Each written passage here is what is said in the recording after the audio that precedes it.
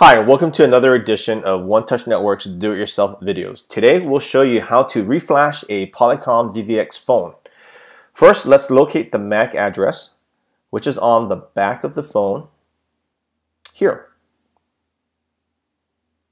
You can also locate the model number of the phone, which is also on the back here. And next we'll need to power up the phone. Because we're using a PoE switch, all we need is to plug our LAN cable into the LAN port. And that will power up the phone and begin its booting process. Now, in order for the phone to be reset back to factory settings, we need to break out of this process or cycle.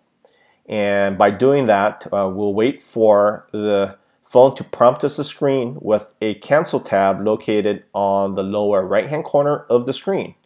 Press the cancel tab, and we then have 7 seconds to press 1, 3, and 5 button on the dial pad simultaneously.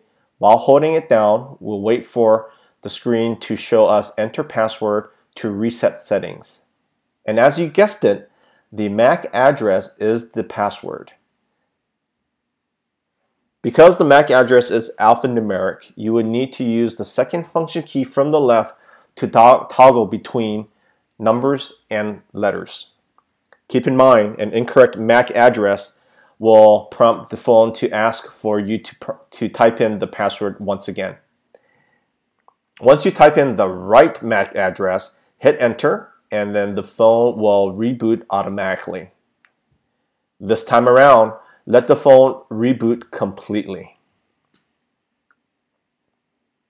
You may ask, well, how long will this rebooting process take? Normally, it will take 3 to 5 minutes on the older versions, which are the VVX 300, 400. On the newer versions, such as the 301 or 304, the rebooting process time has been cut down significantly with the newer processing chip in the phones.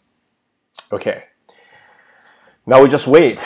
So when the phone reboots completely, it will have a screen that shows the model number located on the upper left-hand corner of the screen. And we'll just give it a little more time, be patient. And once that screen appears, we will then go to the home page by pressing the home key button located on the right hand side of the phone in the middle. It also has the home icon. Okay, so we're here. Let's press the home key button, and using the wheel track, we'll toggle down to the settings area, and we'll go to advanced settings, number 2, and type in the default admin password, which is 456, press enter, and we're in the administrative settings. You can access the network configuration and provisioning servers. So this phone now is set and ready for us to provision it on any or most of the hosted VoIP providers platform that's out in the marketplace. So that's it. We've successfully reflashed a Polycom VVX phone to factory default settings. We hope you find this video helpful, and be on the lookout. We will also publish videos on how to set up these phones on specific hosted VoIP providers. Thanks for watching Onetouch Networks. We'll see you next time.